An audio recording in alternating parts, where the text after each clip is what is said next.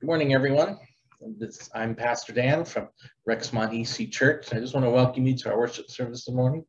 Today we are continuing in our look at the letters of Paul to the Thessalonians, and our message this morning is called The Great Joy of Ministry, found in Thessalonians chapter 2, starting in verse 17, going up through chapter 3, verse 13. One of the things that I really love about Rexmont Church here is that we care for each other. If someone is going through a hard time, we rally around that person. We pray for them. We mourn with them. And probably most importantly, we encourage them. It brings to mind a story by one of the great theologians of the 20th century. Marcy says to Peppermint Patty, "How many skating tests are there, sir?" And Peppermint Patty replies, 8, Marcy, and they keep getting harder and harder. Sometimes I think that the only thing that keeps me going is the encouraging words of my coach. Growl, snarl, snap, growth. Yeah, that's right. Snoopy, one of the greatest theologians of the 20th century. Actually, the Jewish author, philosopher, and humanist Elie Wiesel, who won the Nobel Peace Prize in 1986, made it his life's work to bear witness to the genocide committed by the Nazis during World War II. When he was young, his family was deported, first to Auschwitz concentration camp, where his mother and sister were sent to the gas chambers. Later on, he and his father were transferred to Buchenwald camp, where his father died of starvation and dysentery. He was 17 years old when the American army liberated the camp he was in. This man has seen a lot of hate in his life, and yet when asked about love and hate, Elie Wiesel observed, "The opposite of love is not hate, it's indifference." When we don't care about someone, we don't love that person. We hear it in the phrase, "I couldn't care less." I remember a couple of years ago when a lot of the kids would say, "Whatever." Someone shares a problem and you shrug and say, "Whatever." You don't care about that person or what he's going through. Years ago, I read a news article about a woman in New York City who got up and closed her window because the screams of someone being attacked in the street below was annoying to her. Someone was being murdered outside of her house, and her response was, "Whatever." She only cared about herself. As Christians, we should be characterized by the phrase, "I couldn't care more," not by "I couldn't care less." We should truly care for one another and for all people. In the book of Thessalonians, we see the Apostle Paul's heart for these new converts in Thessalonica. He couldn't care more. He expressed his care for his new children in the faith in a very emotional language. He wanted them to know how deeply he felt about them and how painful his forced separation from them had been. Paul's example teaches us that if we want to impact people for eternity, we must care for them deeply. We have to have a good relationship with God's people. See, the joy in ministry is not dreaming dreams, building facilities, getting big screen TVs put up in front of the church, or putting in a new furnace with air conditioning. The joy in ministry is seeing God at work in people's lives, especially in people who you've invested your life. In his commentary on the book of Hebrews, William Barclay wrote, "One of the highest of human duties is the duty of encouragement. It's easy to laugh at men's ideals. It's easy to pour cold water on their enthusiasm.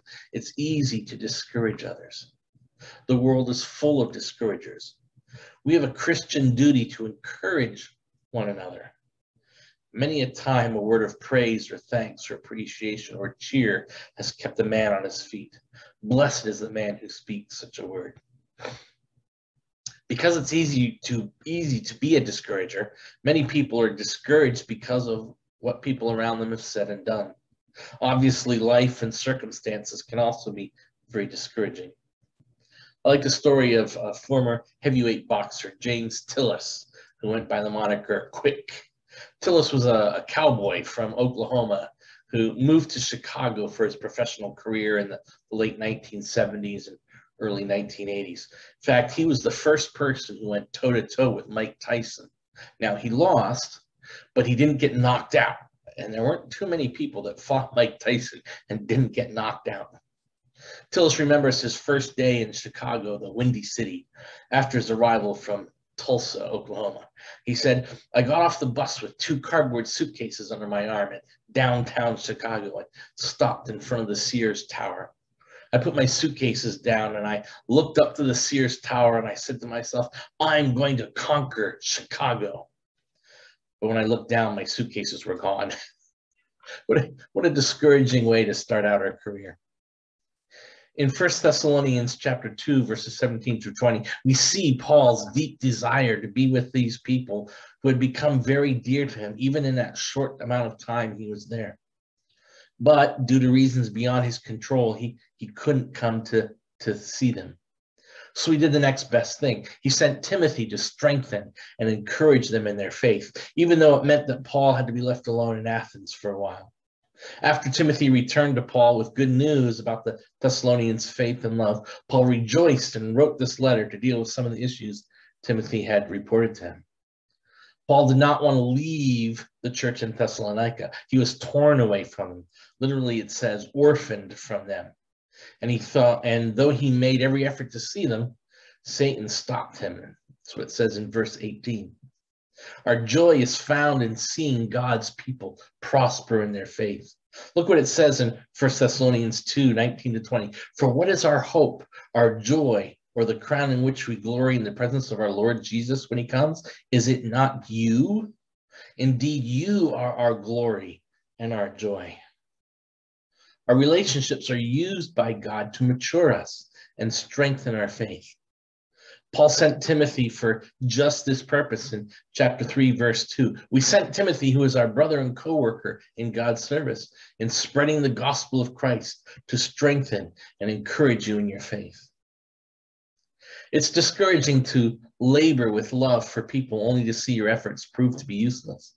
And Paul shows us his concern for the Thessalonians in chapter 3, verse 5, when he writes, for this reason, when I could stand it no longer, I sent to find out about your faith. I was afraid that in some way the tempter had tempted you and that our labor might have been in vain.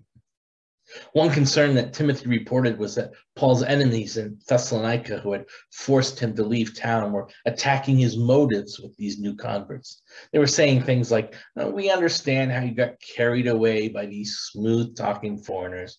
They really seemed concerned about you and led you to believe that they had your best interest at heart. But their sudden departure and failure to return really shows they really don't care about you. They're probably relaxing down by the pool in some luxury hotel and chuckling about how easy it was to dupe you into following them. Now you're suffering and being publicly ridiculed because you believe those silly myths these people tried to convince you to believe. Why don't you just forget this Jesus thing and go back to leading a normal life? We also need to make sure we are encouraging each other in our faith. There's so many people around us in our lives that can also try to drag us away from the truth that we have found in Christ. I think another great joy of ministry is that God takes persecution and turns it to good. So how did Timothy's trip back to Thessalonica go? Well, let's look at Paul's assessment of it. Paul wrote, but Timothy has just now come to us from you and has brought good news about your faith and love. He's told us that you always have pleasant memories of us and that you long to see us, just as we also long to see you. Therefore, brothers, in all our distress and persecution, we were encouraged about you because of your faith. For now we really live, since you're standing firm in the Lord. How can we thank God enough for you in return for all the joy we have in the presence of our God because of you? Night and day we pray most earnestly that we may see you again and supply what is lacking in your faith. Timothy safely traveled to Thessalonica and then returns to Paul with good news.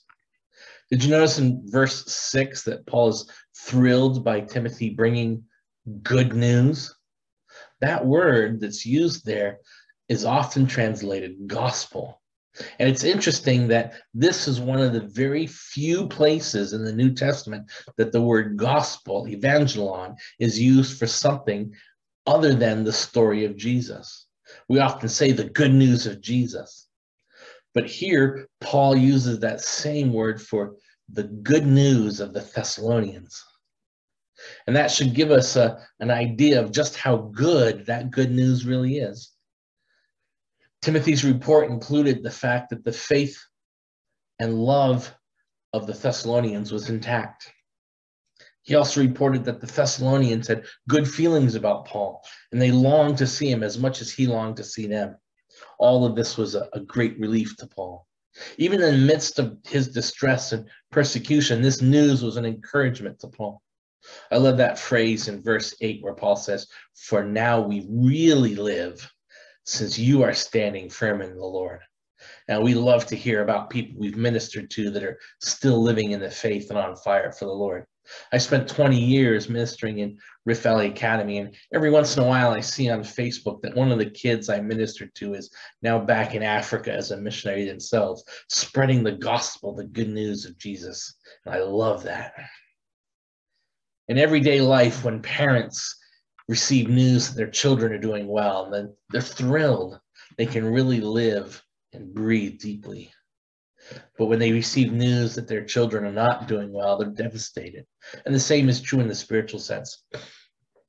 Paul was so encouraged by the good news of the Thessalonians that he asked the question, how can we thank God enough for you in return for all the joy you've given us? That's the kind of effect that faithfulness can have on people. Our faithfulness can bring encouragement and joy to others. A great joy of ministry is the power of prayer is evident. Paul finishes up this chapter with a prayer. Oftentimes, Paul either begins or ends his letters with prayer, but here he's so thankful for the believers in Thessalonica and so thrilled at Timothy's report that he stops right here in the middle of his letter to go ahead and pray. Now may our God and Father himself and our Lord Jesus clear the way for us to come to you. May the Lord make your love increase and overflow for each other and for everyone else, just as ours does for you. May he strengthen your hearts so that you will be blameless and holy in the presence of our God and Father when our Lord Jesus comes with all his holy ones. Paul's praying for them with a constant and fervent prayer. Paul prayed that God would clear the way for them to visit them. But there's no biblical record that he ever got back to Thessalonica. Sometimes God even answers Paul's prayers with no.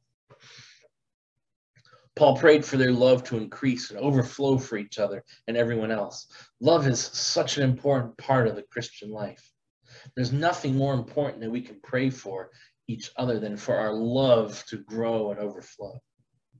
Notice that this love needs to be for both Christians and for everyone else, including our enemies, those who persecute us. Paul prayed for their hearts to be strengthened and purified. He knows that things won't get easier for the Thessalonians, just like things won't get easier for us as Christians today. Strength of heart and purity are necessary to go through the persecution that awaits the church. And as always, everything in this letter looks forward to the coming of Jesus. Jesus is coming with all his holy ones, and we want to be found blameless and holy in his presence when he comes. That's something to pray about. So how do we then apply our lessons from Thessalonians today? How can we be an encouragement to others? Well, first, we can encourage by being present. Our faithfulness and regularity in attendance when the church comes together is of great encouragement, especially considering the distance and obstacles some face. Hebrews 10:25 says very well, it says, "Let us not give up meeting together as some are in the habit of doing, but let's encourage one another, and all the more as you see the day approaching." Obviously, there are going to be times when we can't make it to church. We go on vacation. We have to drop the kids off at college. We're not feeling well and don't want to pass on the sickness to others. But those things shouldn't stop us from meeting regularly. And after we've been on vacation and after we've dropped the kids off and after we're feeling better, we need to get back to church. A lack of attendance is discouraging for everyone. It's discouraging for those who come to worship and see so many that are missing. It's discouraging for the ones who didn't come to worship because they miss out on the spiritual blessings that you get from being together with the body of Christ and receiving the spiritual empowerment that comes through worship together. God's people should long to be together. Paul experienced that longing when he was separated from the Thessalonians, and we ought to experience the same feeling about each other. Second, we can be an encouragement by being faithful through trials. No doubt going through trials can be discouraging for people, but the last thing we should think about is that my trials are discouraging to others. The opposite is the case. It's so encouraging when we see people being faithful in spite of the troubles. Being faithful through our trials doesn't mean we necessarily have to wear a happy face and pretend our trials don't hurt, don't discourage, or don't burden us. But encouragement comes when we see others honestly express the struggles of their trials, while at the same time expressing their commitment to God or their trust in God in the midst of them. Whenever we face trials of disease, divorce, or death, that's not the time to stay away because we don't want to burden others with or discourage them. I can't tell you how many times I've been encouraged by the faithfulness of brothers and sisters as they have faced some of life's hardest trials. Third, we can be an encouragement by expressing our appreciation for others. The Apostle Paul was quick to express his love and thanksgiving for others. It means so much to me when I receive a word of appreciation or encouragement card. I keep quite a few of them. For many years after Abraham Lincoln had been shot and killed, his personal effects were kept private. But eventually people wanted to know what was in his pockets on the night he died. And they finally published a list. And that list included several pairs of glasses, surprisingly, some Confederate money. And not surprisingly, he also carried with him newspaper clippings about how the Civil War was going. But what was most interesting to me was that there were several newspaper articles that were complimentary pieces about Lincoln and his performance as president, which likely bucked him up and helped him in his often sagging spirits. If Abraham Lincoln needed encouragement to help him stand firm, must be a good idea. I love the story of the boy who says to his father, "Let's play darts. Dad, I'll throw the darts and you say, 'Wonderful throw.'" Most of us aren't that upfront about our need for encouragement, and yet we all need it. Words of encouragement and appreciation are so powerful. This is something that all of us can learn to do. Look for ways to express appreciation for an effort or a job well done.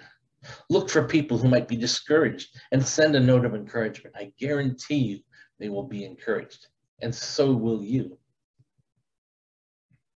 Fourth, we can be encouragement by spending time together. What more encouraging gift can we say than, "I'd love to be with you"? When we spend time with others, we're saying, "I like having you around. I want to know you better. I want to share myself with you." That's one of the things I love about the men's breakfast that we just had yesterday. A group of men, there were 6 of us, and we just gathered and had breakfast together and said, we care about each other. Ultimately, it's an expression of how much we value each other. How can we spend time with others? Well, you can invite people to come to your house or to go out somewhere together. We can take a walk around a park or around the mall if you can find a mall that's open anymore. We can get together for lunch or maybe just a cup of coffee. You can go to a ball game or the movies or go fishing or something like that. The thing is, the activity isn't the most important part. The most important part is the notion that someone wants to be with you, and that's encouraging. Finally, we can be an encouragement by praying for others. Have you ever had someone tell you that they're praying for you? How did it make you feel? I really appreciate the way that we as a church spend time during the service praying for specific people and their needs. You can see as I write down each prayer request, and I pray for each prayer request during the service. Sometimes I look at that list and go, whew, there's a lot of things to pray for today. Maybe it would be better if I just said, Lord, pray for all of these requests, and don't bother going through each one. But I can tell you that will never happen as long as I'm the pastor. If you ask for prayer, we'll pray for you. And after each service, I take that prayer list from that day and put it in my desk drawer in my office. And each day during the next week that I come to church, and I admit I don't come every day, but just about every day, I take it out and I pray again for each item on that list. I have every prayer request list from the first Sunday that I preached here last year to today. And sometimes to encourage myself, I pull out a random prayer list, look it over just to see how good God is. We need to keep on praying, and we need to share with others that we are praying for them. Paul understood that when he talked to the Thessalonians. He understood the power of encouragement. He understood how much he was encouraged by the Thessalonians and how much he could encourage the Thessalonians himself. And today, as we get ready to leave this church service, my prayer is that we as a church can encourage each other and be encouraged by our presence, by our commitment to God, by just being together.